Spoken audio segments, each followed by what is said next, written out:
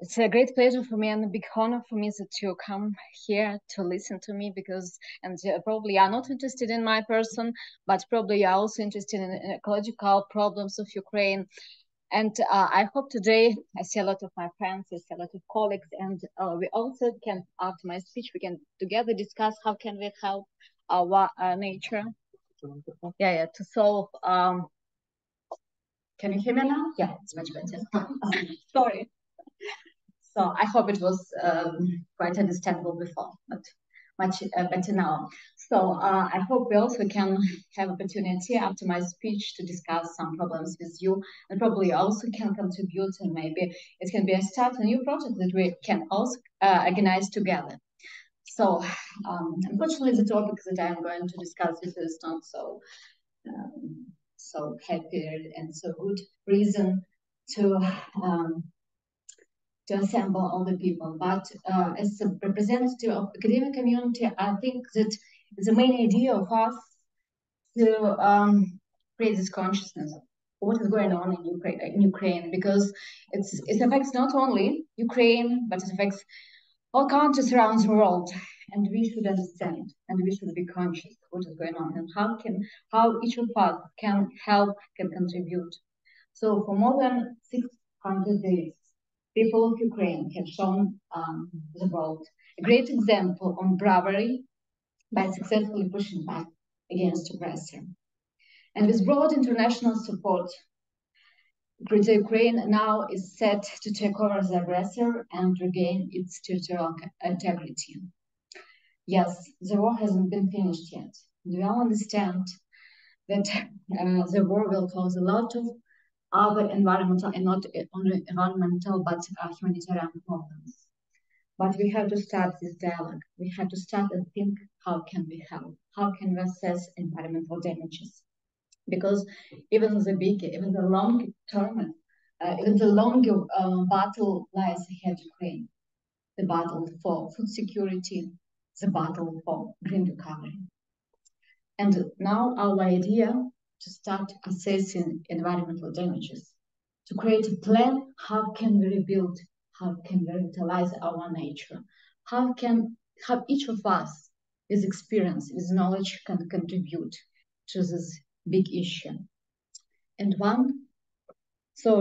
today I'm going to discuss with you what does it mean ecocide in Ukraine.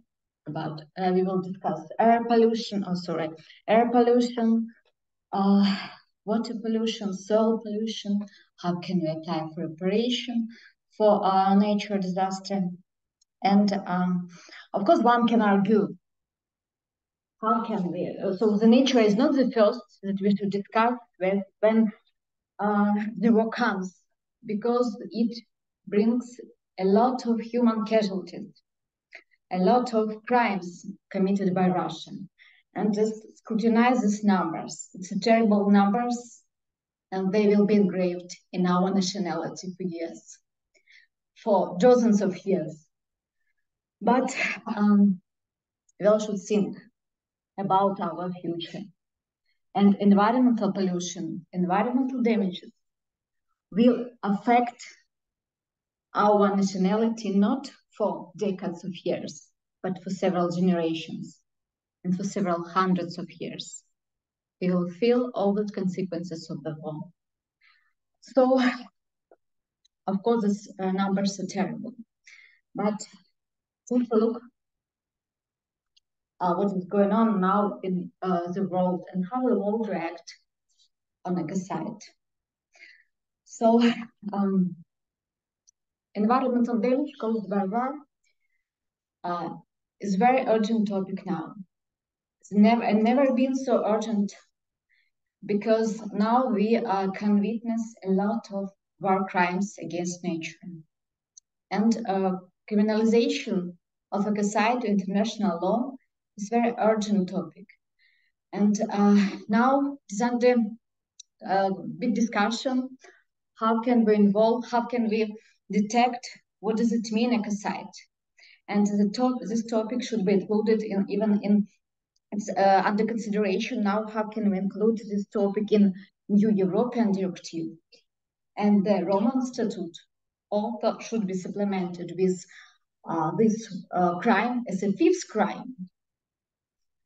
The criminalization of ecocide is a very important topic that we all should be aware of, because ecocide committed in Ukraine, it's not the first example. Before in our history, we had a lot of such terrible examples. For example, in Belgium, soils near Ypres still contains a lot of cuprum, about 2,000 tons of cuprum after the First World War. Territories of Iran contains thousands of mercury and fluorine after the Iranian revolutions. Territories of Chechnya contains territories of Chechnya contains a lot of heavy metals, and about 30% of land were deemed as unsuitable for agriculture after First and Second Chechnya War.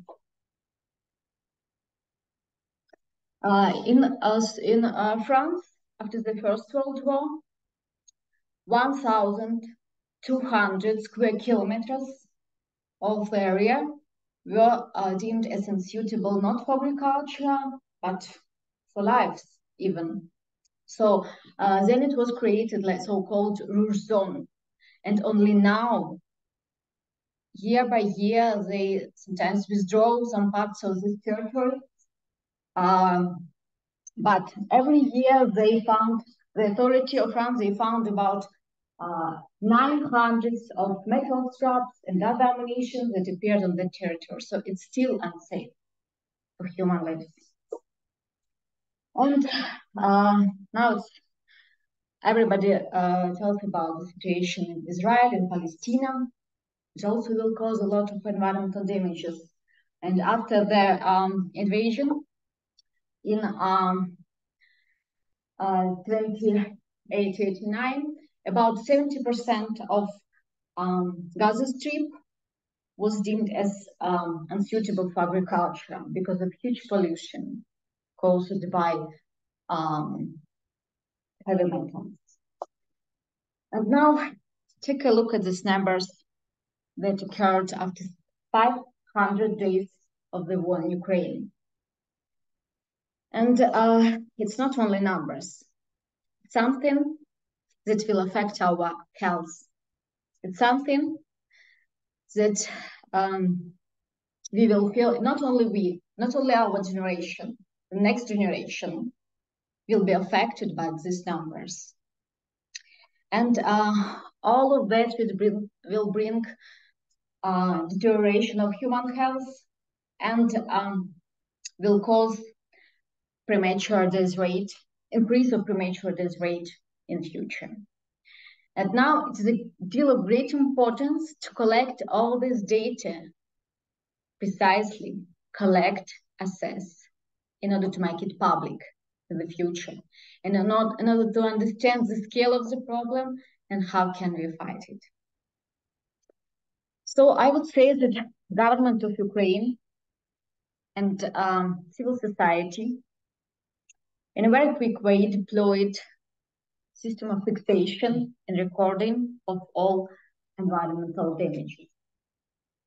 So almost immediately after the war started, Ukraine created operational headquarters of the State Environmental Inspectorate. Now they have about 70 employees around the world who assess adequately all the cases of environmental damage. And also they have hundreds of inspectors in Ukraine. They go whenever the incident, they know about the cases of environmental pollutions, and they go there. If it is not possible, they try to get information from concerned people. That is possible with Ecocide chatbot, so it's a special digital program that was devised by our Ministry of Environment Protection together with Ministry of Digitalization. And you can see the special app, and already about 18,000 of people have joined this program, so they can send information with coordinates, with photo, with video, recorded crimes against nature. And all this information is collected in a special chatbot, but this information is public.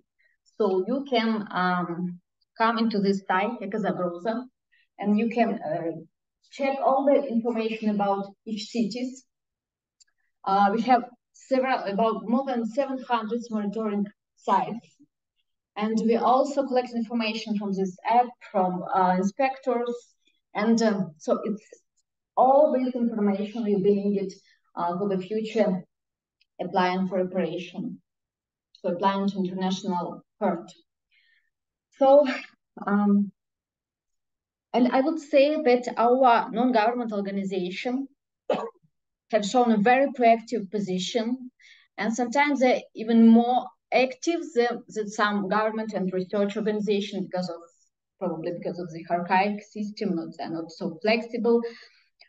But we have a lot of organizations that have shown a great example of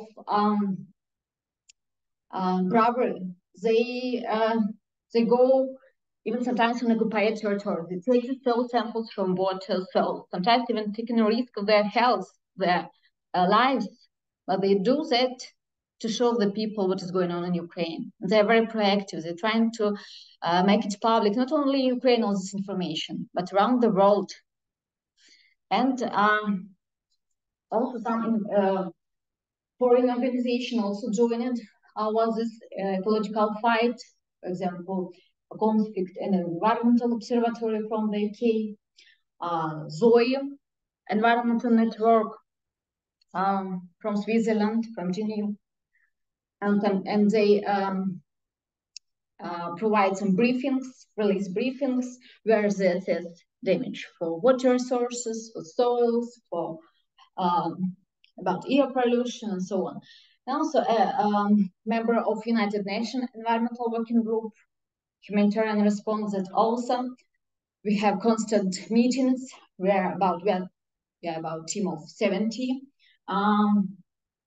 people, 70 ecologists who is specialized in different topics of environment protection, and we together discuss problems. How can we help our government to solve it? How can we find decision? How can we involve our international partners to solve these problems? And so find out. So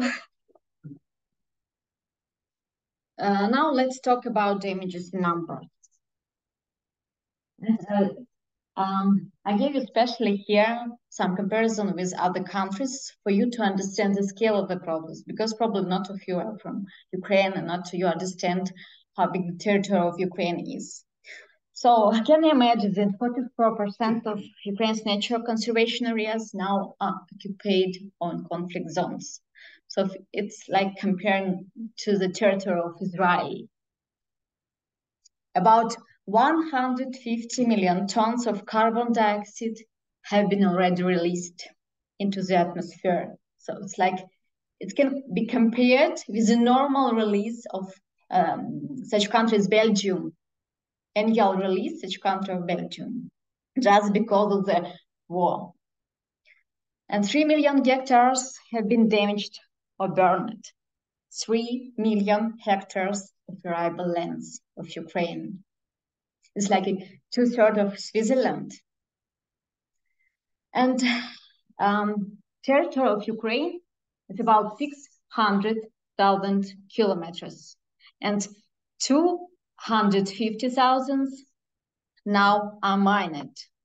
It's like a territory of Great Britain. Can you imagine all the territory of Great Britain is mined? So of course it's terrible. And from February 24, more than 400,000 explosives have been neutralized in the territory of Ukraine. It's just 1,000 square kilometers, and still 176,000 square kilometers still need demining. And researchers and experts, they say that it will take not less than 10 years to demine all the territory. And I am a mother of 2 children. I understand that next 10 years, when we get back to Ukraine, probably I will not take risk to let my children go to the forest to gather mushrooms together, just to have fun. It's terrible. And we have a special app developed for people, for civilians. And here you can find the turtles. They have already been demined, and where some miners have been detected. Of course, it doesn't cover all the territory, and it's still dangerous to go the forest where the active battles, active fights took place. But at least we have this app, and you know that Ukraine is quite a digitalized country, so that is why we have all this app where you can all the information can be accessible for public. And now we all understand that even before the war in Ukraine, we have a lot of problems, environmental problems that were not properly addressed. It's like compared to, now I can compare the situation in Ukraine like with a body that had an illness, disease, that was infected, drastically infected, and then after all what is going on now, it was doubly infected, you know, I would say. And now, instead of to be properly treated, we have to solve all these bad consequences of the war. So, but we understand, we all understand that all what is going on now in Ukraine is not only our local problems, because it's problems that will be touched all countries around the world, especially our neighboring countries. Because first, they run to the neighboring countries. Rivers, they flow into their neighboring countries, and winds, they blow whenever they want. And aquifers, they are connected underground. And here is the best whenever we need. So, and our neighboring countries, they have already understood that they also will have these environmental problems. So there is no such scale as we have, but still. And our ministry have already assessed that the damages caused by environmental pollution are totaled in 25 million euros of environmental damage. So, in all the countries, they also will feel this bad effects. And I know that my colleagues from Cambridge University, from the Department of Geospatial Analysis, they have already conducted some analysis of soils close to western part of Ukraine.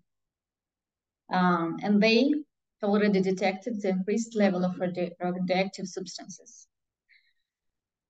And they're going to come to Ukraine, especially to Kherson, to take the soil samples additional to understand, because you know, especially in eastern and southern part of Ukraine, our armed forces, they use deployed a weapon is deployed uranium.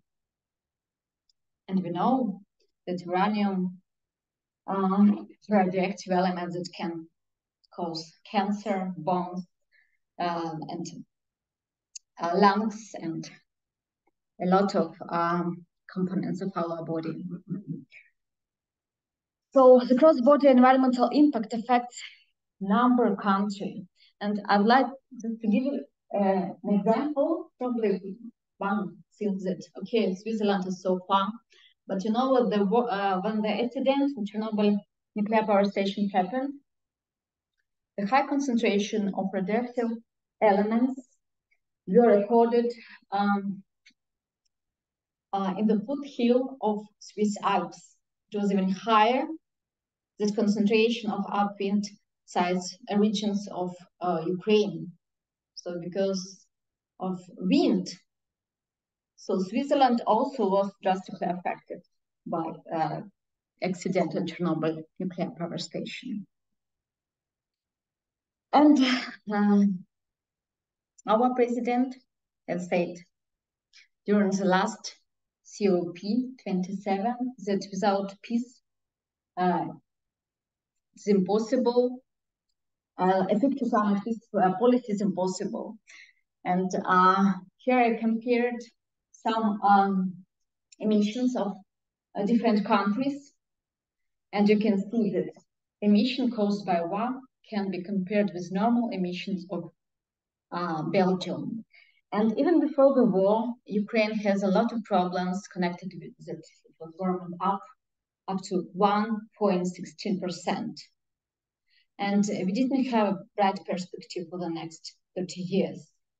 It was forecasted that probably during the next 30 years, the temperature will be increased up to 3 degrees centigrade, and also prevent us from all the efforts that we had done before the war to stop climate change, to halt this warming.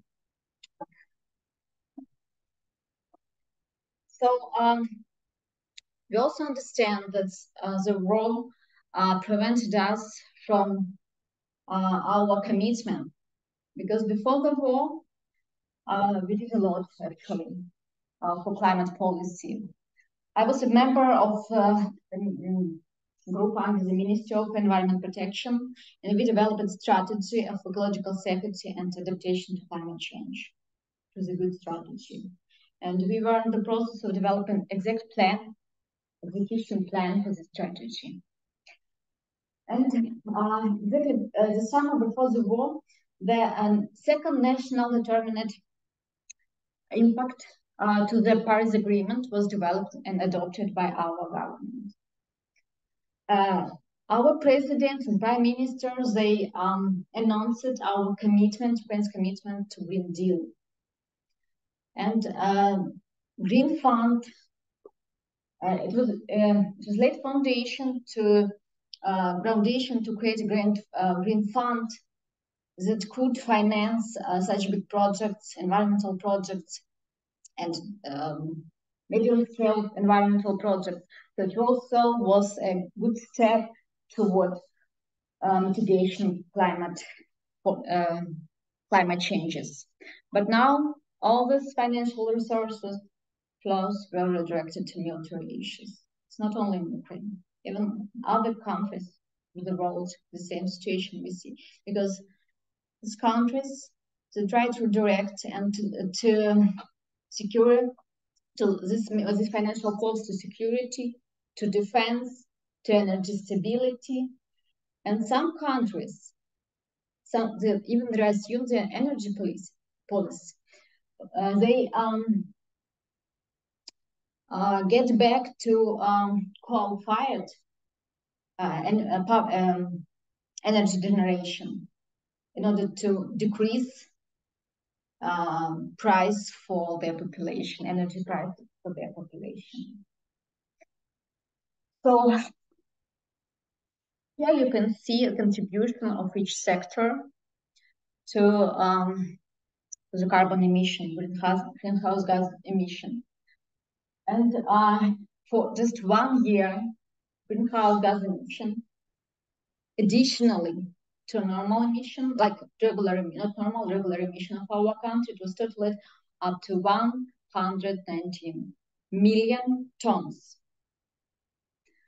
And one can think that probably when the war comes to country, the emissions should be decreased, but not because of economic crisis, because yes, in Ukraine, because of blackouts, energy shortages.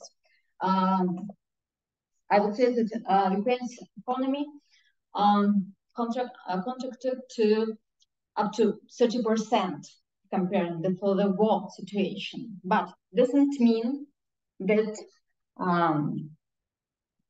it doesn't mean that the situation causes decrease in emission. Why? Just because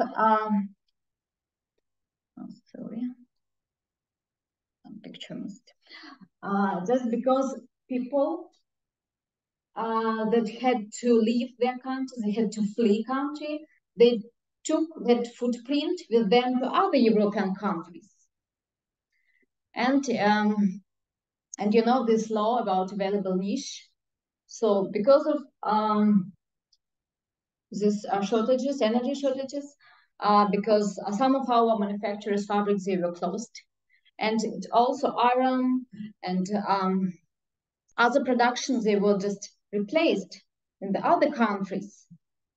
And in some countries, they have already fixed the increase in carbon emission.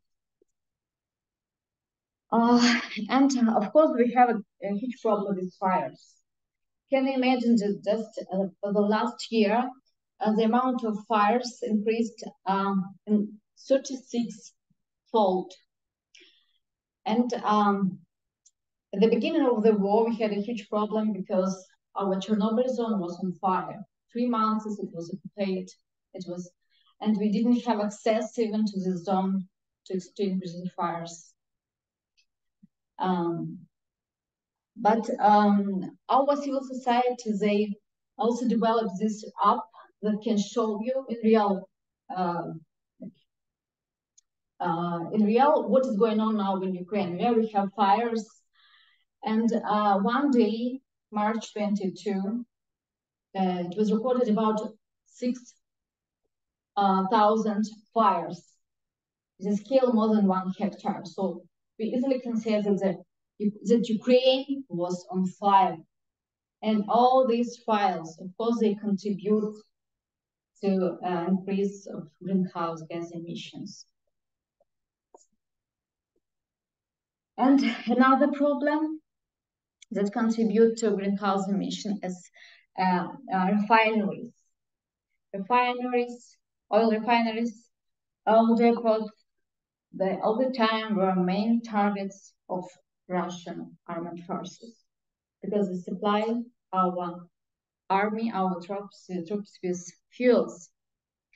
And since the beginning of the war, about 700,000 tons of oil products were burned because they were a target of drones attack, missile attack, and so on. And all this oil was burned, and can you imagine the scale of carbon gas emission? And the biggest fire, the biggest destruction happened not so far in September, when the biggest refinery station in Ukraine, Kremenchuk, was fired. And the capacity of this refinery station was about 18.5 million tons of fuels. Can you imagine? The amount of financial losses about more than $11 million. The amount of environmental losses still have been assessed.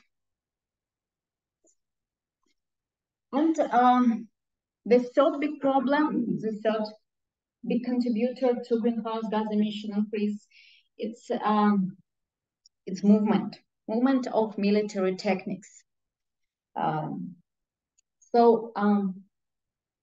All that equipment, military equipment, like armored personal carriers, military aircrafts, tanks, they move from European and American aid.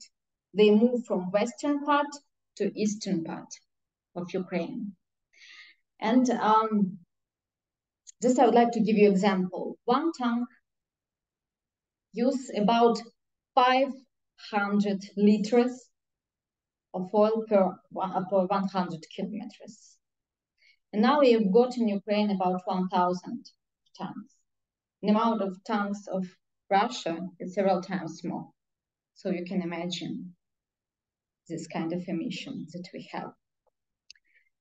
And additionally to movement of this military equipment, we have movement of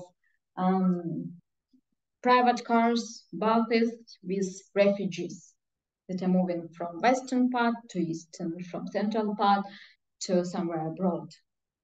And also tons of humanitarian aid that comes from European countries that also bring this carbon emission to us.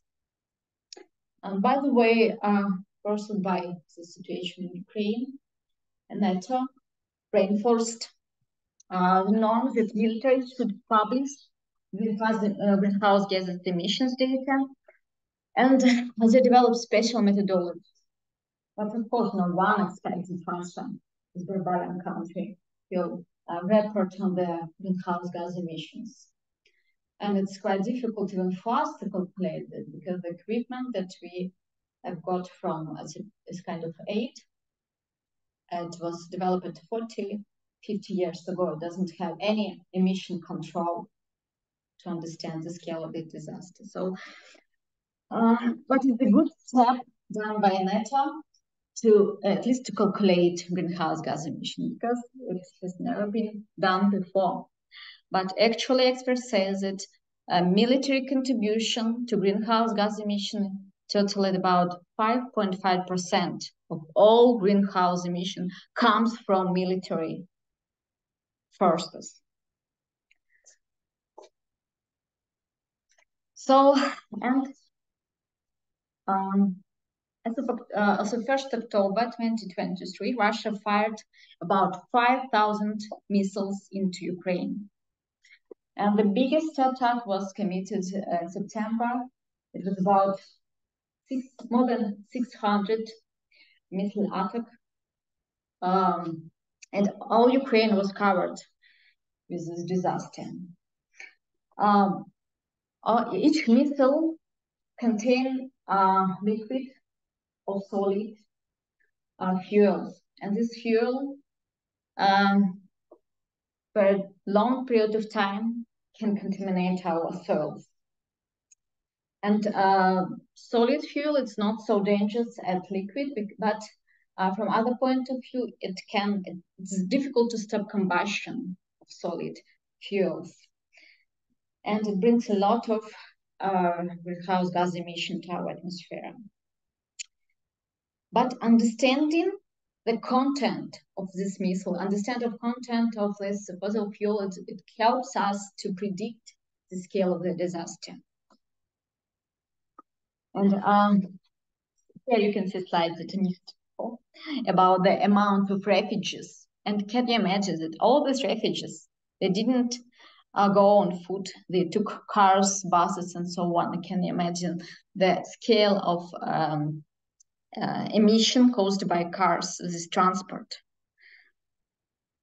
And also, it should be noticed that due to some restrictions, due to some bans provided by Western countries, there are road from a very important market road from Asia to Europe were broken, and now this additional contribution caused by detour on the road of these aircrafts caused in total increase in gas emission up to 12 million tons of carbon dioxide. So it's like additional road that was developed especially to turn around territories that are banned by international law and cannot be crossed by air. And of course, the terrible situation now is going on in agriculture. My next topic, but before this, I would like to say that now it's a great importance for Ukraine, and not only for Ukraine, for European countries to develop this kind of energy policy, new energy policy, because now we have to think what will we do with our energy capacity after the war end, because now about 2/3 of our energy capacities, energy generation here are allocated on occupied territories, destroyed or damaged. And even if we could have enough capacity, about half of our power grid substations out of operation because of constant missile attack. And now it's time, it can be the good time to develop a new strategy. And together with my colleagues from HAH Climate Policy Lab and Imperial College of Berlin and of London and Free College, University of Berlin, we developed a strategy that will help to assume the potential of Ukraine to switch to renewables. So now we kind of create these two scenarios. The first one is when we predict that our energy system will include nuclear power stations, nuclear power share, and renewables, but we will constantly refuse coal generation and gas reliance. And the second scenario, it's just renewables. And now we are trying to analyze how can we make Ukraine carbon neutral up to 2060. Why 2060? Because it was announced by our second national determined contribution. So now we are using different models to understand to analyze sensitivity, the cost difference to the input parameters using global sensitivity model to predict the cost of to the different scenarios of developing the energy system in Ukraine. And a second big problem is agriculture. Before the war, about 400 million people worldwide relied on Ukraine for their food supply. Ukraine was one of the biggest supplier of sunflower oil, the third exporter of corn, the fifth exporter of wheat. And of course, the situation in Ukraine has already caused big problem, not only in Ukraine with food supply, but around the world. And just take a look at these numbers to understand how important agriculture is for Ukraine. As ecologist, I cannot say that it's good, but before the war, about up to 55% of Ukraine's land were arable. Before the war, agriculture sector together with processing contributed up to 20% of our GDP. And agriculture provided up to 30% of Ukraine's population with employment places. And of course, it was very important income that we could rely on. And I would say that even that agriculture, it was only one sector of economy that could back the recession and could show a good results after the Russian invasion in 2014. So really we switched to agriculture and we developed a lot in the field of organic agriculture production. And Ukraine had a moniker of breadbasket of Europe because of organic production as well. And Europe trusted us because they know the good quality of Ukrainian products. And what we have now. About, as I said, by 1/3 of our territory is mined. Big area of our lands burning pellets of petroleum products. Soil pollution by military waste. And because of that, our farmers every year they lose up to 2.5 billion euros every year. And of course, we cannot meet the emission of substances deposited on the ground. All that emission, they will leach into underground waters. And if surface water, the exchange time, it's about several months. So underground waters, it takes to exchange, it takes about several years to become normal and pure water. And here you can see a situation with mined areas in Ukraine. And all mines, they bring a lot of environmental pollutions. And such components, it's not only dangerous for our life, because of explosions, because all mines, they contain sulfur, nickel, cadmium, titanium, plumber, and so on, especially sulfur. When it mixed with precipitation, it turns to sulfur acid, and it burns all the life components in the soil. So the soil becomes unfertile. And here you can see that a large area of land has become unsuitable, not only for agriculture, but also for living. And now, if you can see the images from drones or geospatial images, we can find a lot of trenches, a lot of craters left by missile, artillery, drones, and so on. The real pictures that were sent me by my colleagues from Sumy National Agrarian University. It's a small example, very small craters, but now we have a lot of such craters in Ukraine. And also we had a lot of problems with soils polluted by oils. And in soils impregnated with fuel and lubricants, water permeability decreases, oxygen is displaced, biochemical and microbiological processes are disrupted, the water air regime and the circulation of nutrients deteriorated, the root nutrition of plants is disturbed, plants' growth and development are inhibited. The carbon dioxide absorption values is decreasing, and all this can come to death of plants. So it also we also have a risk that some parts of our lands will become like deserts.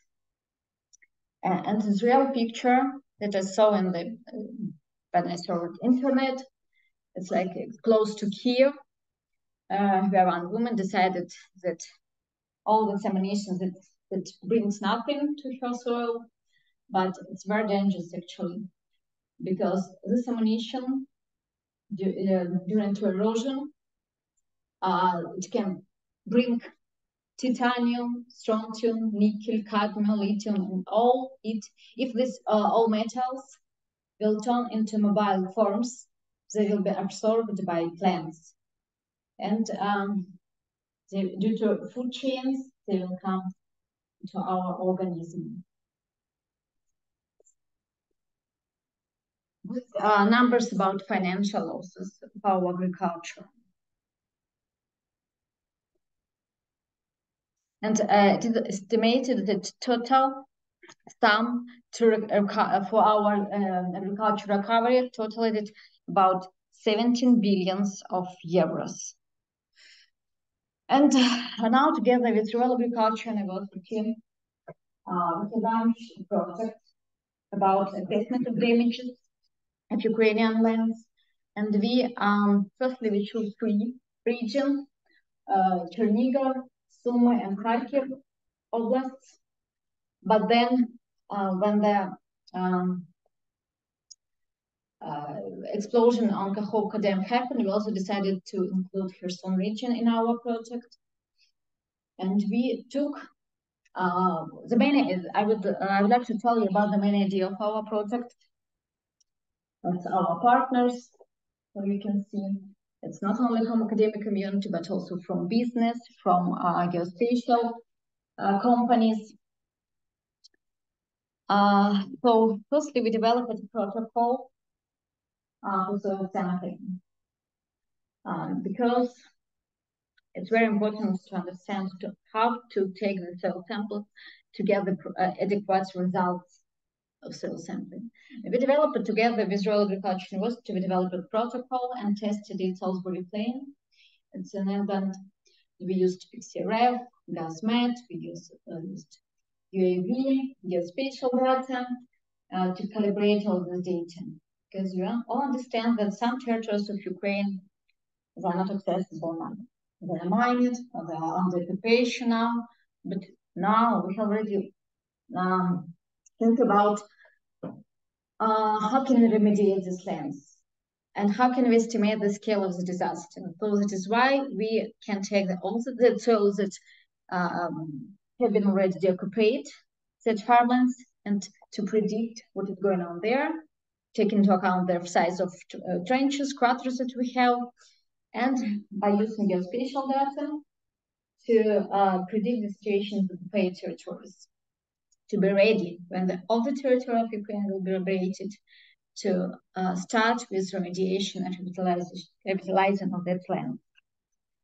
So first of all, we took 20 soil samples by using our protocol from these three regions, Kharkiv, Chernihiv, and Sumy Oblast, and we brought this, it's my colleagues, and exactly the process, showcase of taking soil samples. And they took soil samples here in Switzerland, and last spring we organized the workshop where my colleagues from ETH, from Bernfachhochschule, from Royal Agricultural University, and my colleagues from Ukraine, Sumy National Agrarian University were presented. And they brought the soil samples and we shared it between all the partners. And all partners, by using different methods, they analyzed the soil samples to understand what kind of contamination we have, how can we develop the strategy, how can we meet this challenge. And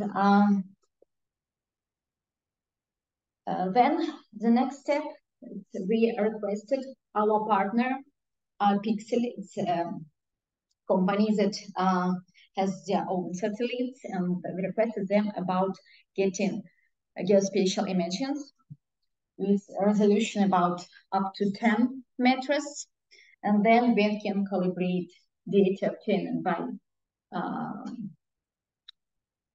collecting ground truth data and geospatial data. Unfortunately, it was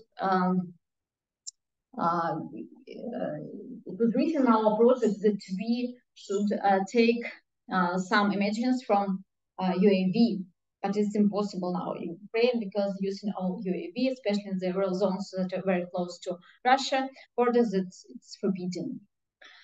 But at least we can use ground truth data and geospatial data.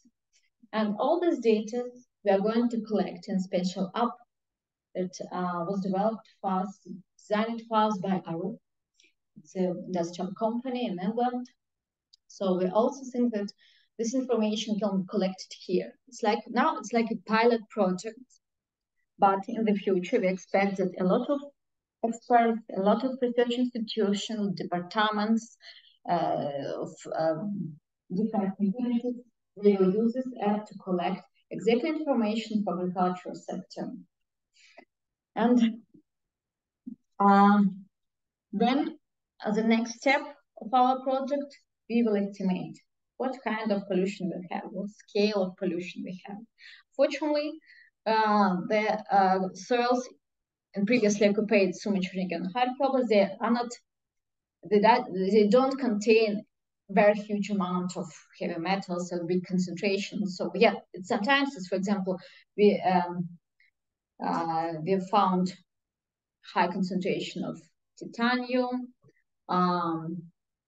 cuprum, antimonium, and some other components, but they are not so high as we could predict.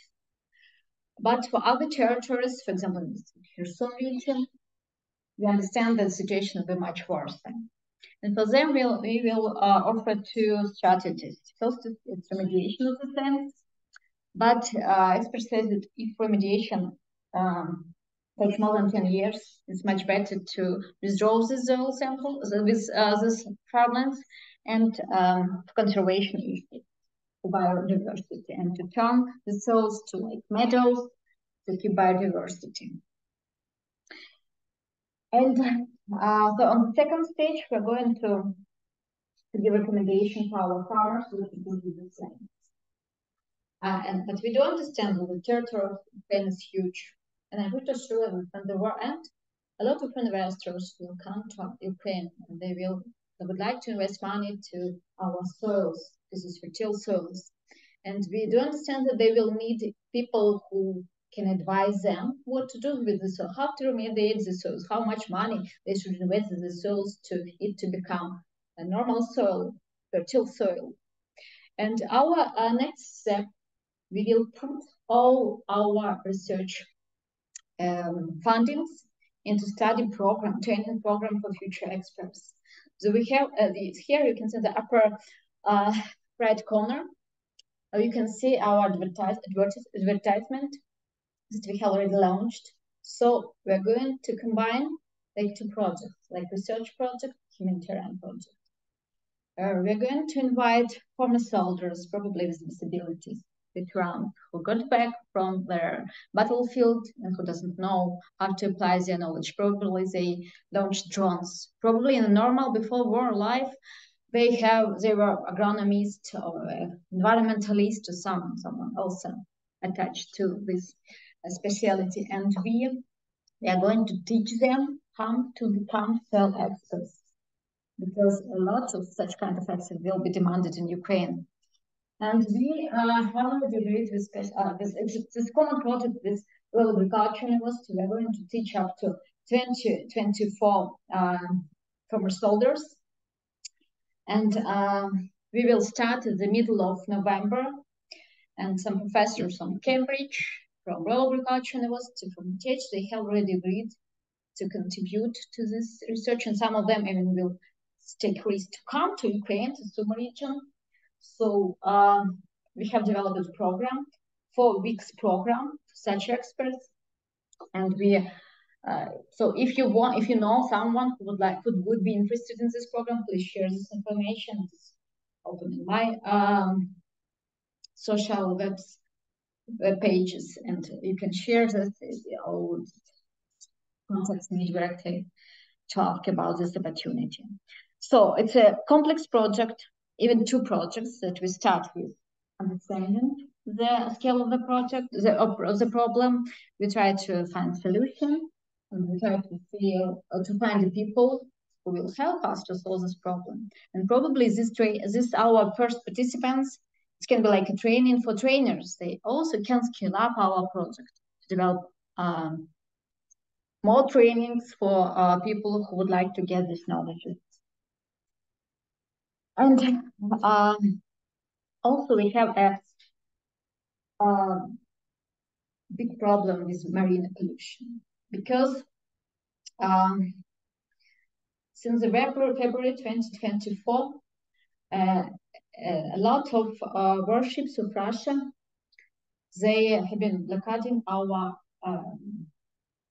merchant ships, and they attack our coastal areas, coastal refinery stations, our tanks with fuels, and they pollute our aquifers with oils, with discharges waters, because no one can control them.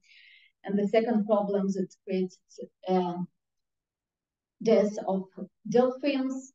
And International Environment Organization, they have already recorded about 3,000 of deaths of dolphins.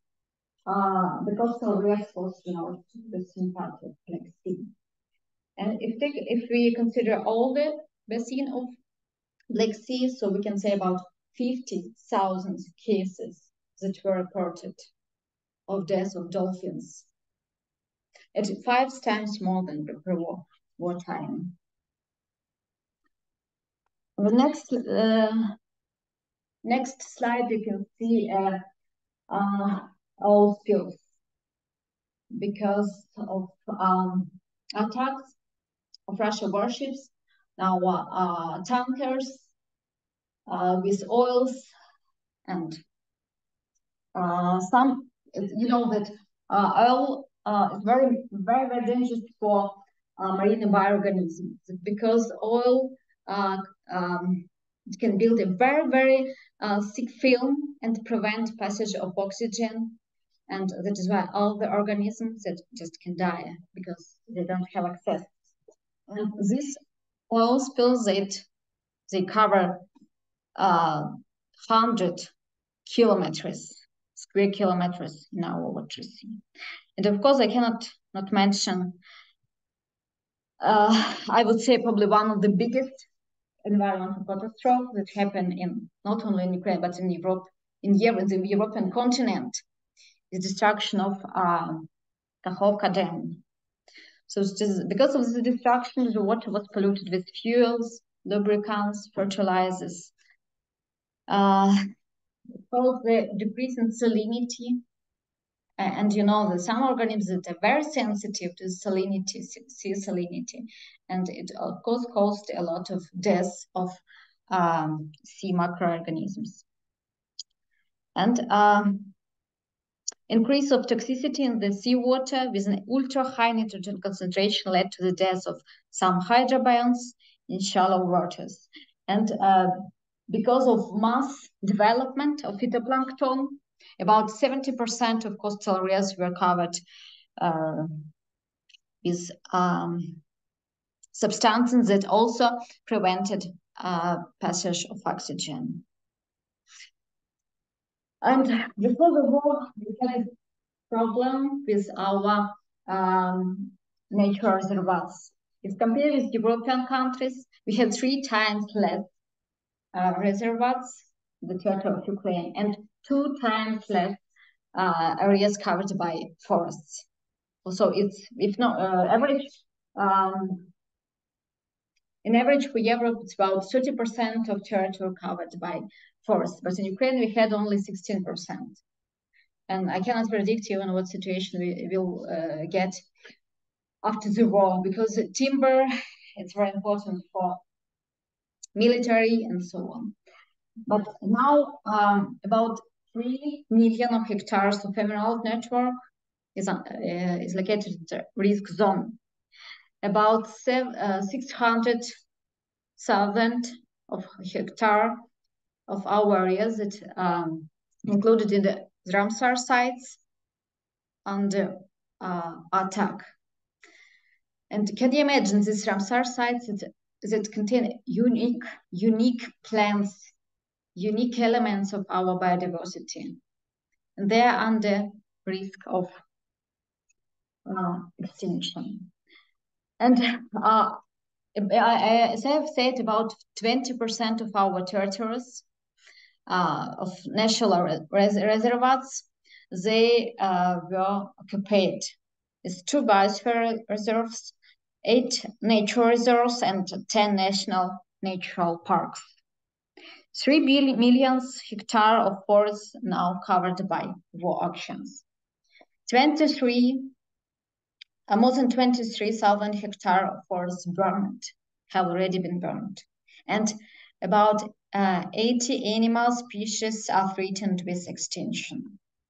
So probably you're getting bored with all these numbers, but these numbers matters, because all these numbers that will help us to bring all the cases of environmental damages.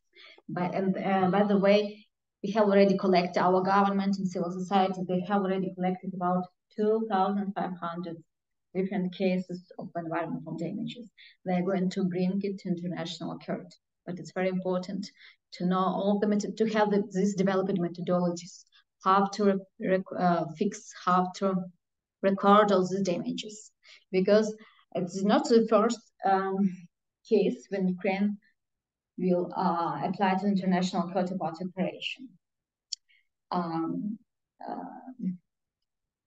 When after the Gulf War, Saudi Arabia got only 6.5% of all required reparations because they couldn't confirm all the environmental damages committed.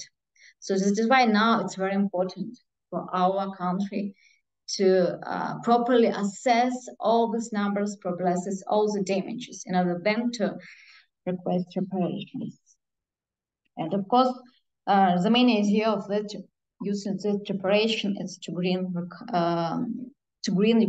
rebuild Ukraine in a better way, in a greener way, with sustainable green solutions, with involvement all the society into these processes, with usage of all available technologies. And now I'm very pleased and happy to be a part of the project Safe to Build Ukraine. It's a project that helps to transfer technologies from Switzerland to Ukraine. So we teach Ukrainian women, Ukrainian refugees, the best technologies that you have in Switzerland. It's in the energy sector and manufacturing and so on, to transfer these technologies to Ukraine.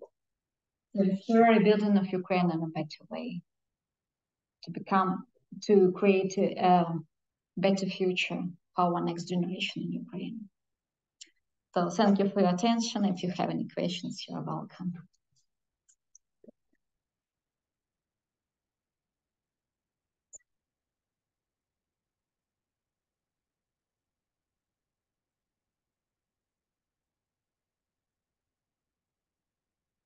Please, okay. Olena, about your project for land.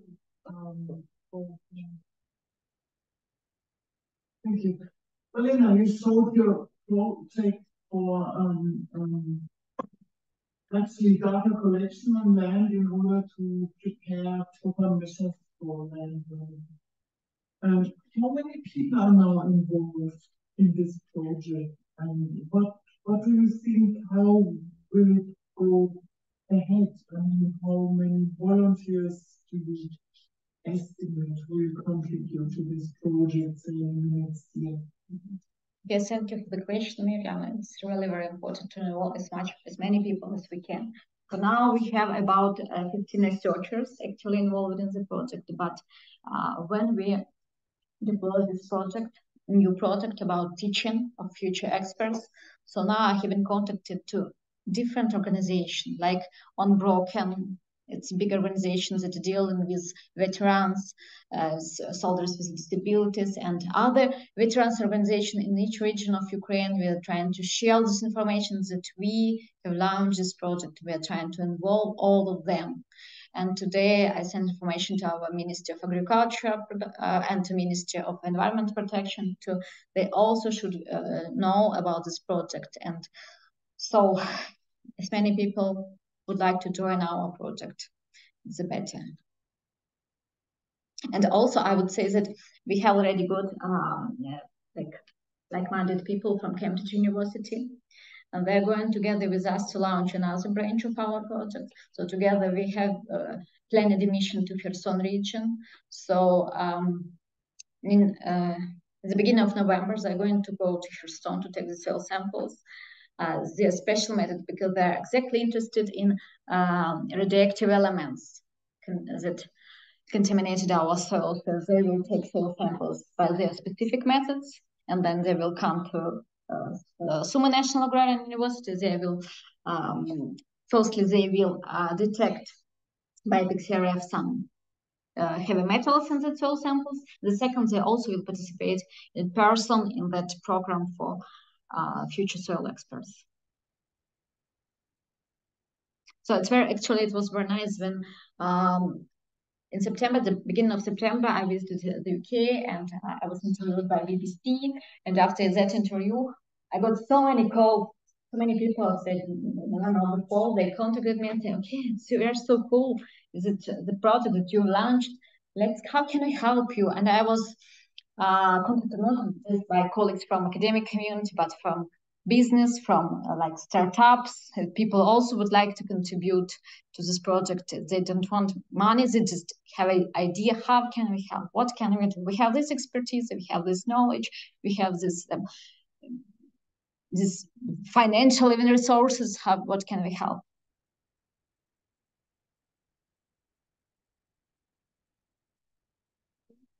Yeah.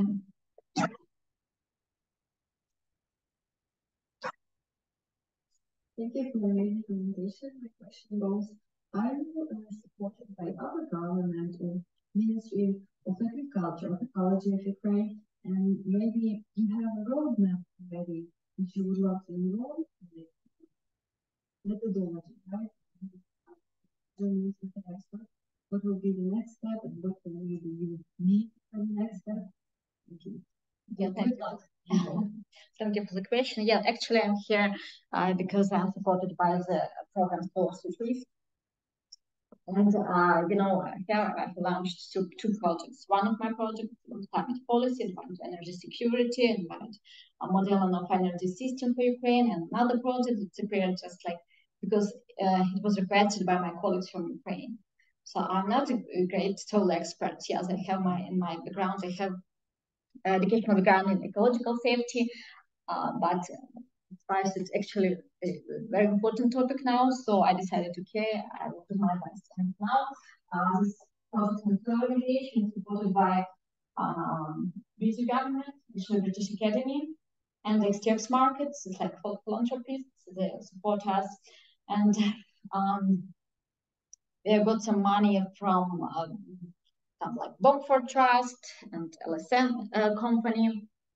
So we also have a lot of ideas for new projects, and probably you know that now the project between Swiss National Foundation, Swiss Science Foundation, and SNSF, Swiss National Science Foundation, and National Fund of Science of Ukraine have been launched. So we also have an idea to apply for this project because we would like to launch a new project for Kherson region for agriculture, for remediation of farmlands and agriculture. And we also applied for Canadian project. It's exactly also around remediation issues for Kherson region. So we have a lot of ideas.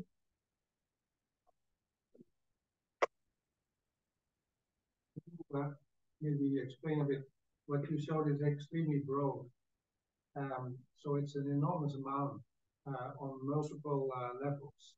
So how do you operate, navigate it? Are you more generally coordinating, or are you focusing on certain things? Yeah, okay, thank you for the question. So today my aim was to explain all the broad extent of all these environmental damages. So, but I mostly concentrated on soil pollution and a bit on climate, greenhouse gas emission, and so on. So the main project is exactly soils. And I'd like to add a couple of issues about the previous question. To the previous question, so that app that I've told you, we're going to use to collect all the information to make it more concentrated, and then we're going to use this app and to invite different researchers from around the world who would like to contribute. And for example, if you have a prominent researcher in soil remediation in China, in America, or somewhere, and if you have farmers who would like to request this help, so they can set their request that app, and someone from around the world who have expertise that fits this project, they can say, okay, we can contribute with our knowledge and spirit, and we can advise you how to remediate this lands without coming to Ukraine even, because all the information, ground truth data, spatial data will be set up on that app. Mm-hmm. So it will help like to chapterize our project.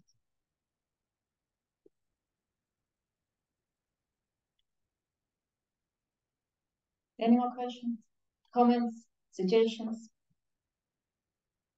To me. Do you have a view of the budget? For example, this can be utterly used, this can be used, this cannot be used, or from this soil can go into the First of all, it's a very good question. Now we developed not just methodology, but just a protocol for soil sampling. it's hard. And the first our idea, we developed it with Royal Agricultural University. Then when we took it about more than 200 soil samples, we understood that our methodology was a bit mistake. It contained some mistakes.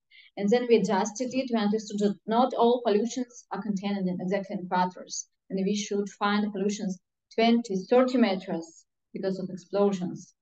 And then we adjusted this methodology, and we are going to share it with our Ministry of Agriculture, Ministry of Environment Protection, to like our contribution, and probably our methodology can be used by other research institutions, because this protocol we developed together with Kharkiv Institute, who's Institute for Soil Protection, who's a responsible body in Ukraine, appointed by government.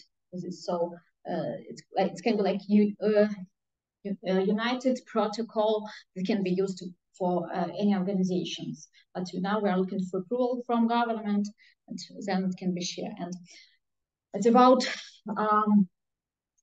dividing soils for different zones, like zone for remediation, zone for conservation. We will use another methodology that's developed by another researcher. So we will get there like rock. Like for example, people researcher says that if you estimate that this land cannot be remediated during 10 years, so it is better to withdraw this land and for the biodiversity purposes. So we also will use all this their recommendation for it.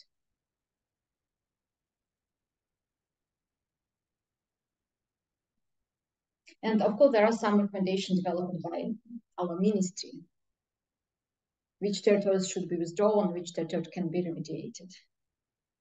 Thank you very much for your really amazing presentation, and I think that your agro project is absolutely valuable and entire for Ukraine. So my question consists of two parts. First one, are you in touch with some other initiatives on agriculture remediation after war? And the second one, do you have any support of the Ukrainian government or interest of Ukrainian government to be in touch with you and use the program and your results? The second question is a very interesting question, because now we have a big problem in Ukraine. We have a lot of research institutions, we have government bodies that trying to do something of their own. So they don't want to unite efforts. They prefer to, okay, we have this, for example, one institute in Kharkiv, they have about 60 monitoring states, but they prefer to keep in secret some information, probably because they cannot just share this information. But my idea and all what I'm trying to do is to unite all efforts. I'm trying to contact as many people that can be interested in our projects as I can. I'm trying to reach our ministry.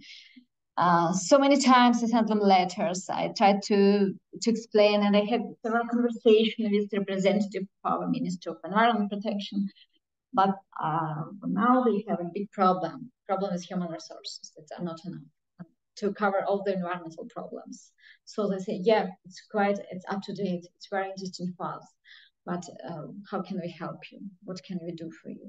So we're trying to develop this mechanism because we understand that we do need this direct communication with ministry. We do need their help. We don't ask about money. We don't ask about like people who can contribute. We ask about their like authority. They can to help us to share information. They can, for example, it's quite important that we don't just take this expert, teach them, and say, okay, now goodbye, you can go whenever you want. It's very important that this all future experts would be connected to our ministry, that they would be in the list, because you know that now our Minister of Agriculture is busy with dealing with this developing strategy for land remediation. So now if you have these experts taught by prominent universities, like Cambridge, TH, and so on, so why not to use their expertise? We're trying to reach them, to explain what we're doing. But you know, there are I cannot blame them because there are a lot of institutions, NGOs, and so on that are trying to do the same. So probably one day our turn will come, and then we will cooperate together.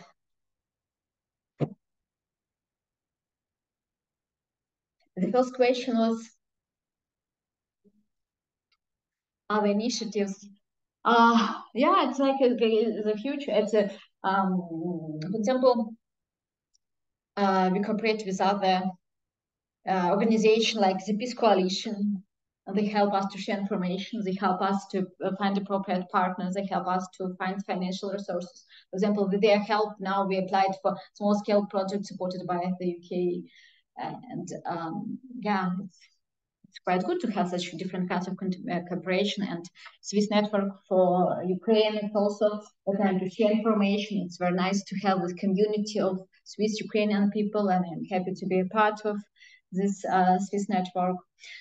So yes, we are quite open for any cooperation. I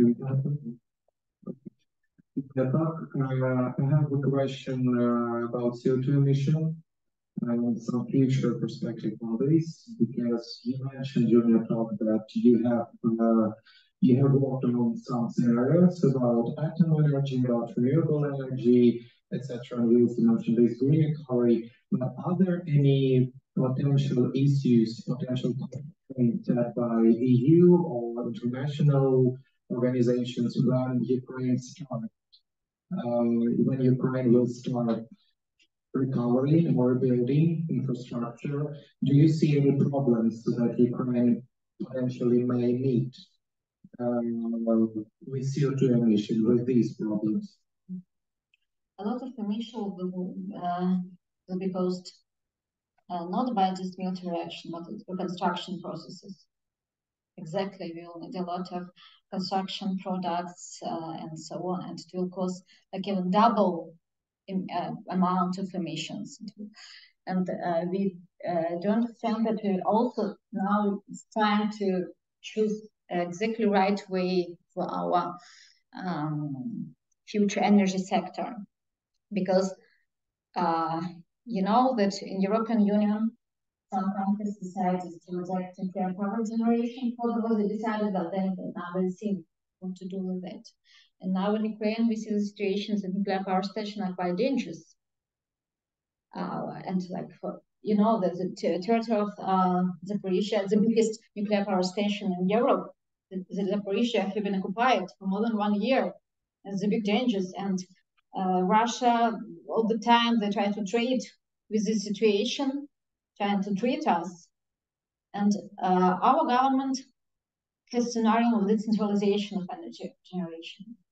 And one of the scenarios is creating some modular nuclear power stations that can be located in different regions of Ukraine. So now we are trying to involve in our like modeling this scenario. And to assess cost effectiveness of this scenario, and another scenario that relies just on renewables, because if we are talking about offshore and onshore energy power stations, they are not so easy target for drones, for missile attacks as like nuclear power station. So it's very important for us to stop these renewables instead of building, as it was during the Soviet Union times, this big nuclear power station or rely on coal. We need to refuse coal generation, and we need to refuse and to switch to carbon neutrality.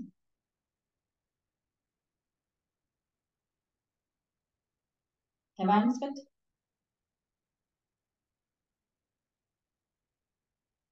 Any more questions?